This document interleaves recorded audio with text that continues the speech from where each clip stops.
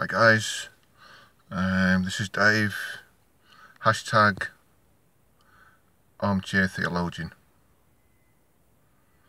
Okay, well today I'd like to talk about sin. And what is sin? Where does it originate? What is the concept of sin? What's the relevance? Does it exist? Is it relevant in today's society? Big topic, big subject. I just want to start off by just sharing something with you. I was witnessing a while back to somebody really close to me. And we got on to the subject of salvation, the need to be saved, and ultimately the question of sin. And you know, I'm not saying this in a judgmental way whatsoever, but his defense or his reaction to what I was saying was that he believed that he didn't sin, he was a good man, therefore he had no need for salvation. He had no need to be saved. In fact, his biggest question to me was, what do I need saving from? And of course I got onto the topic of sin, where he then replied, he does not sin, he's not a sinner, he does not need saving. And, you know, I could relate where he was coming from in a sense, because this man was a good, moral man. You know, he did no harm, meaningful harm to anybody. He lived a good life, he worked, he paid his taxes, he provided for his family. You know, he was a good citizen, or is a good citizen. So yeah, I respected his view. You know, I could see that he was quite staying on his view and that he wasn't open to what I was saying, so I just left it at that. But I want to explain what I believe sin is from a Christian perspective and a biblical perspective. But let's just start off by talking about rules. We live in a society which, this is being videoed in the UK, so we live in the West, we live in a structured society where we have to have rules, laws, and these rules and laws keep the status quo. They give people boundaries, and they are a good thing. Without them there would be chaos. So in society, as a citizen, we abide by the rules of the land, the laws of the land. Now, not only do we abide by the laws of the land, but our morality, our moral compass is set by the state. For example, it tells us at what age we can be married. It tells us who we can marry. I mean, it wasn't such a long time ago that a man could only marry a woman. Now society tells us that it's okay for a man to marry a man or a woman to marry a woman. They've set the moral compass. They've set the moral code, which as citizens we adhere to and we live by.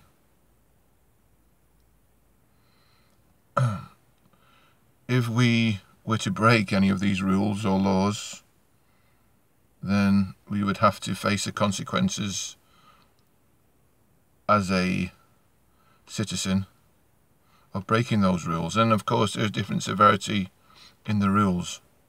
For example, I'm in my car now.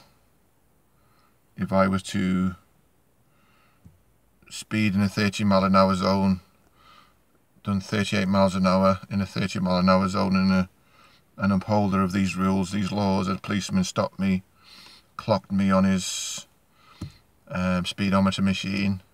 He said you were doing 38 in a 30, and he would prosecute, more than likely, and my fine or my punishment would probably be 3 points on my driving license, and maybe a £60 fine. I don't know how much it is now. So that's breaking, if you like, a minor rule. If I was to go out and steal from a shop and get caught, the police were called and the owner of the shop wanted to prosecute, maybe my fine or punishment would be more severe, going on another level or a higher level. If I was to embezzle or blackmail, then the punishment would fit the crime and would be more severe even then. But as a Christian, I abide by a different set of rules. And those rules are not set by the land or the government of the day. Those rules are set by whom I believe to be the creator of the universe, and in fact the creator of mankind.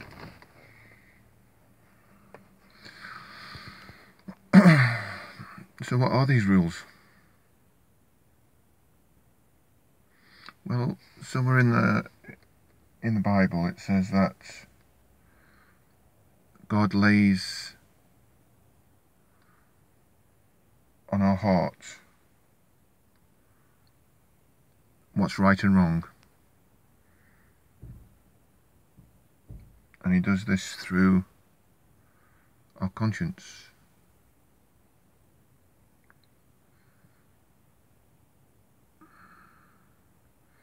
Now, this conscience is quite sensitive. A non-believer has a conscience, a believer has a conscience. The difference is the non-believer may just believe that, may think that his conscience is just inherent, and you know, we're just born with it. The believer believes that this conscience is from God.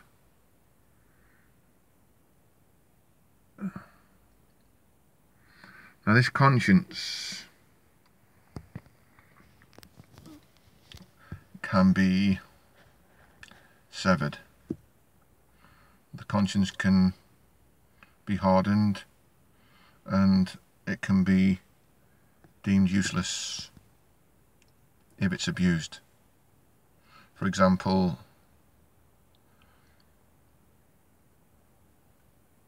if I was a man who enjoyed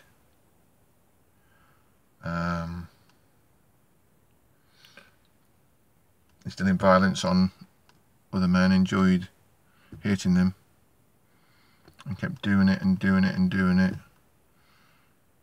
you know, then my conscience in that area would just go. If I was a thief and didn't care whom I took money from, whether it would be a rich man or a poor man, as long as I got that money, I was happy. And I kept doing it, then my conscience would be hardened and become useless.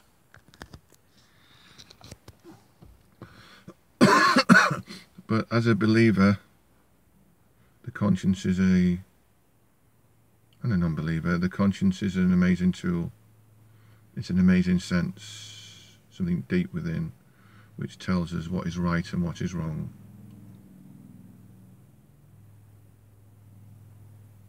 But, of course, our conscience is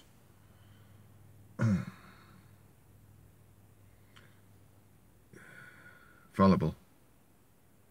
So God has laid down a set of rules, a set of guidelines in the Bible. The rules are through the commandments, the guidelines are through the proverbs and the precepts. And these rules are excuse me, these rules are put in place that we would obey these rules and therefore live a good, wholesome life, a life pleasing unto God, and then thus reap the reward of our lifestyle. But of course, we're imperfect. As a believer, we are imperfect.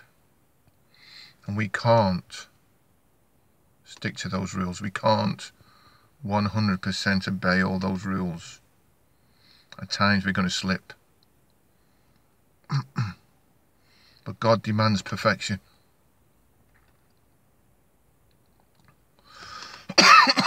Excuse me. God demands holiness. He demands righteousness in its perfect sense, in its perfect form.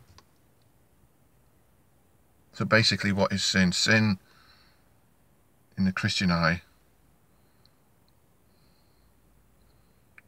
is disobedience to God's rules. Now, the most righteous man that's ever lived, apart from one, may have done wonderful acts of kindness and goodness and charity, yet he will still not attain perfection. There's only one that attained perfection, and that is Jesus Christ. Only one man that ever walked this earth that was perfect in every way was Jesus Christ. So,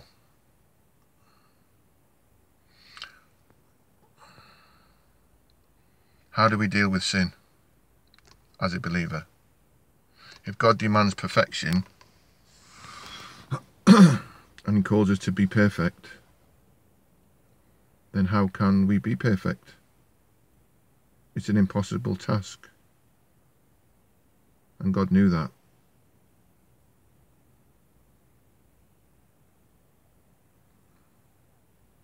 So God made a way in his wisdom and his kindness. He made a way that sin could be dealt with once and for all. And that was through his only begotten Son, the God-man, Jesus Christ.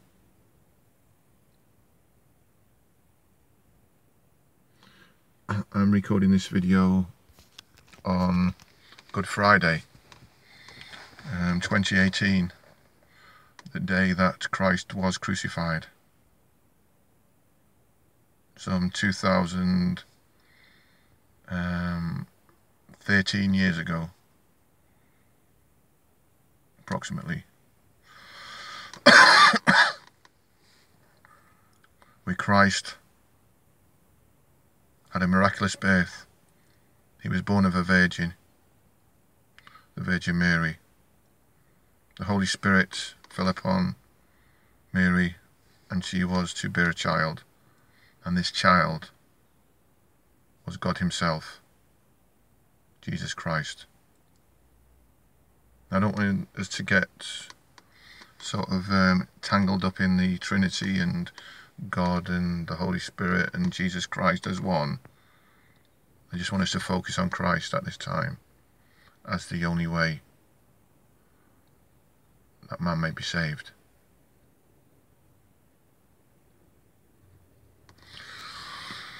So he walked this earth 2013 years ago. He was crucified. His ministry lasted for 3 years, from the age of 30 to 33, where he proclaimed the kingdom of God and proclaimed the good news that salvation has come through him. That message is still as relevant today as it was then, if possible even more so. So Christ, God, walked this earth proclaiming truth as a sinless man, never committing one act of disobedience to the Father, never sinning. And subsequently, that life of sinlessness caused him to be crucified. I'll just open the window, it's getting a bit steamy. Yeah, that act of purity and sinlessness caused him to be crucified. And he was crucified as the ultimate sacrifice for mankind.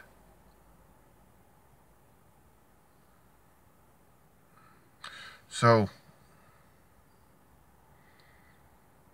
as a Christian, we have a desire to draw close to God, a desire of being saved from the snares and the consequences of sin, and God has shown a way through Christ.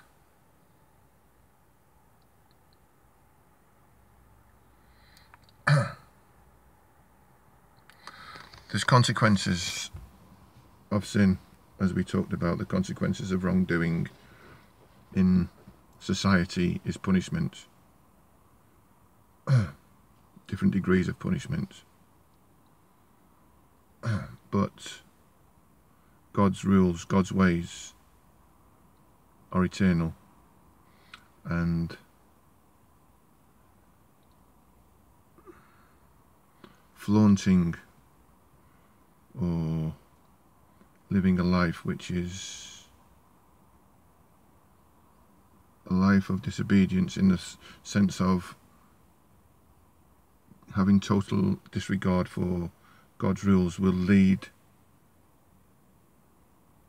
eventually to spiritual death.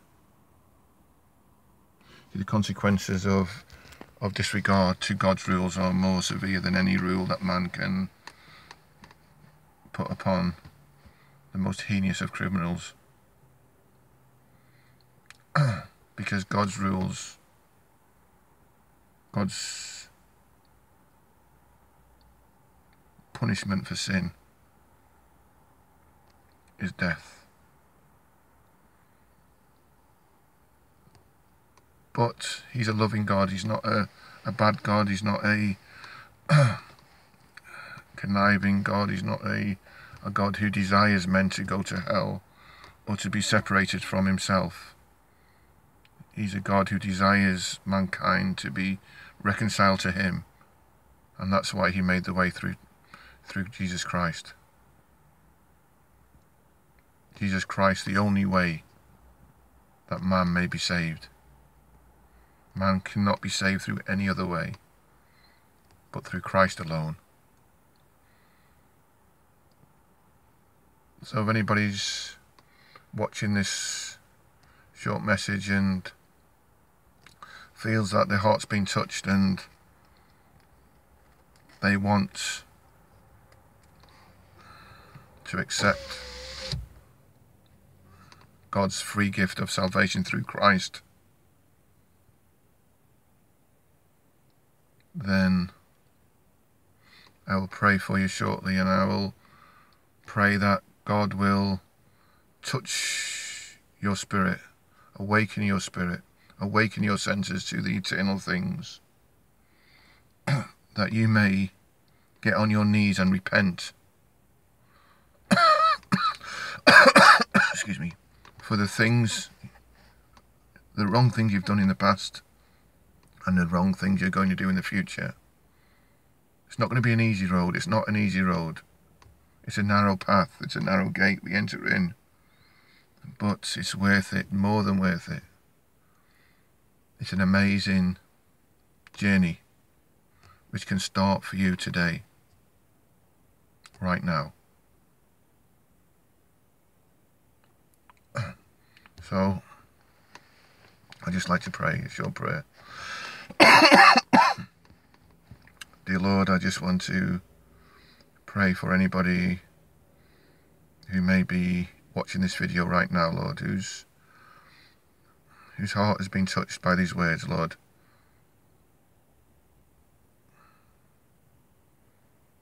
Lord, that you may reveal yourself to them and show them that you are indeed the only way.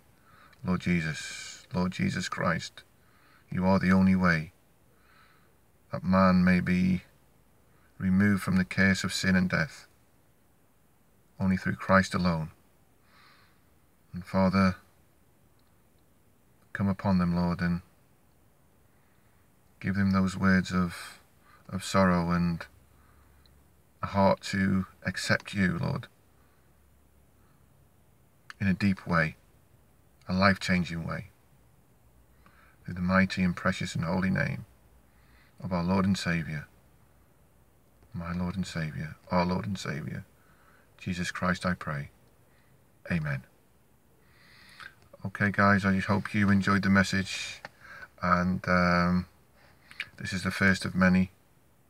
If you've got any questions for me, just leave them at the bottom. I'll get back and I'll answer as many as I can. I call myself an armchair theologian, hashtag armchair theologian, because I have a general knowledge of the Word of God.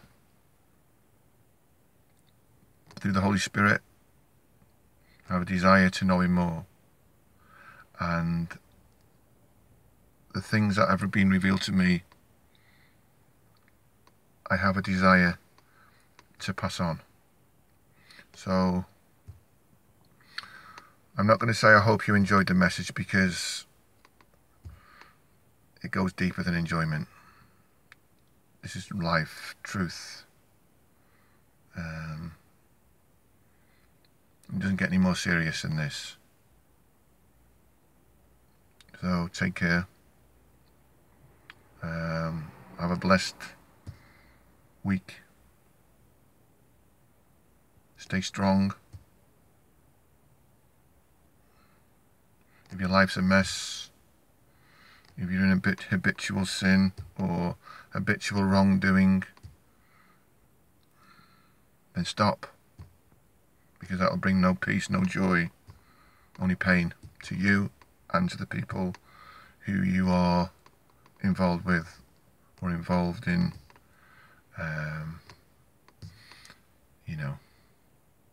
So take care, and thanks for listening, and bye for now.